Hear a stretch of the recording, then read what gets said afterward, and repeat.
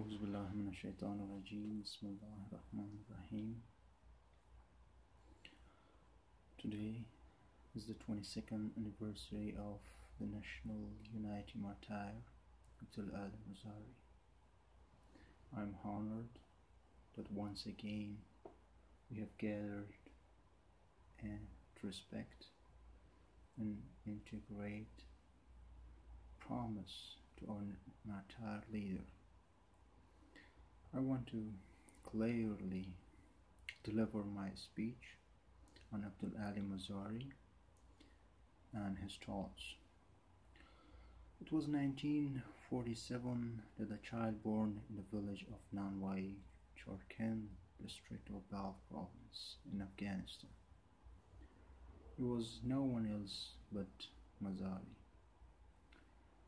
Shaheed Mazari studied in private religious schools in Mazar-e Sharif, later in Qom, Iran, and Najaf, Iraq. Later on, after the foundation of the Nasr Party in 1929, during the invasion of Soviet Union, it was the rise of anarchy that he entered Afghanistan and wanted to be along with his family and people. Dear audience, during Abdul Rahman in 1890s, it's estimated that more than 60% of the Hazara population were massacred and displaced. The condition of Hazaras were like Jews under Nazis or African Americans under wild racists in the United States. Hereby his only wish was that being Hazara should no longer be a crime. He didn't fight for the civil right of Hazaras merely, but other ethnic groups in Afghanistan. He was the only political leader who emphasized on national unity, social justice, democracy, women's rights, and election. He was assumed that the solution to the division in Afghanistan is in a federal system of governance, with each ethnic group having specific constitutional rights. Furthermore, he said, "We thank for the powerful arms of you people. If we want the people right, it doesn't mean we are hostile with other parties. We believe that toleration and acceptance of different parties will solve the problem, not the deletion of each other.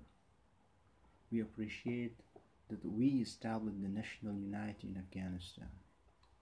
In the year 67, they deleted our people, but we didn't come up obsessively. Instead, we won rights and share in huge political decision makings in Afghanistan. The time to retrench a nation, religious, or a party is past. Anyone who divides the nation is the national traitor." I believe that the National Unity Martyr Mazari is like Gandhi and Mandela for us, because he was not lied to his people and not traitor like other politicians who want everything for themselves. Of course, he is an example of Hussein, the grandson of Prophet Muhammad, who stood against the cruelty and dictatorship in the Battle of Karbala 1400 years ago and sacrificed everything to reject legitimacy to the injustice of the time known as Yazid. With all the issues that Mazari and Hazara people were struggling with, still Mazari had a hope and emphasized on education. And he was saying that we do need fighters in the battlefield, but as well as doctors, engineers, and used to have pen in their hands instead of guns. Dear brothers and sisters, the situation of Afghanistan, and especially Hazaras after their leader, was also critical. The assassination of Hazaras in Balkh and Bamyan by the Taliban was another case of ignoring Hazaras after the assassination of their leader.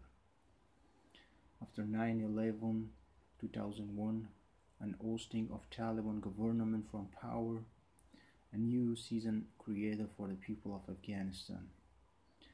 Hazara people was the first who left their guns and started a new life, but still the conservatives, fundamentalists, ISIS, Taliban, and extremist groups targeting them.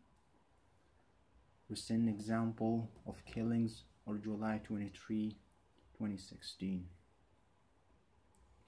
Two suicide bombers blew themselves during the peaceful protest in Junbish Roshnai, the Himazang Square in Kabul, killing almost 200 and wounded over 20 people. In November 2015, Afghan civilians claiming loyalty to the Islamic State beheaded 7 ethnic Hazara civilians, including a 9-year-old girl. In June 2010, at least 9 Hazara men were killed in an ambush in Uruzgan district. The Taliban took the responsibility, and many other cases. Despite all of the challenges, still they are succeeding in every context of social, sport, education, and civilization.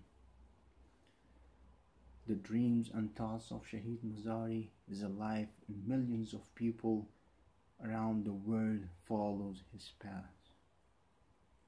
We wish the realization of his thoughts and ideas one day. As he said, the solution to the problem of Afghanistan is insight and winning Afghans, not through the foreigners.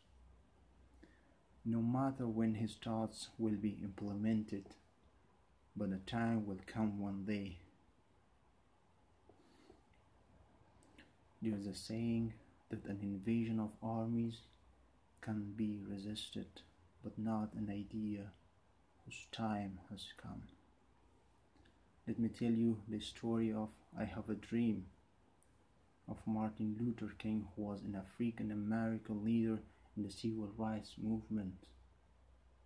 In the year 1963, he had a speech in front of the Lincoln Memorial in a march on Washington for jobs and freedom. His speech was, I have a dream that one day on the red hills of Georgia, the sons of former slaves and the sons of former slave owners will be able to sit down together at the table of brotherhood. I have a dream that my 4 little children will one day live in a nation where they will not be judged by the color of their skin, but the content of their character. So, if today the United States of America had an African American president, Barack Obama, don't forget that this was the dream and idea of a person. Ladies and gentlemen, in conclusion, as a student of Shaheed Mazari's school and his follower, my message to the people of Afghanistan, especially those who follow his school, is to maintain his thoughts alive, transfer it generation to generation, and introduce him and his perspectives to others. Introduce him out of the specific ethnic border, because he was thinking nationally, so that the world, especially his enemies, know that maybe they took the life of their beloved leader, but they never knew that Shaheed Mazari left his thoughts and mission in millions of people's soul around the world. Thank you very much. Once again, I pray for the soul of our martyr leader, our social justice martyr leader.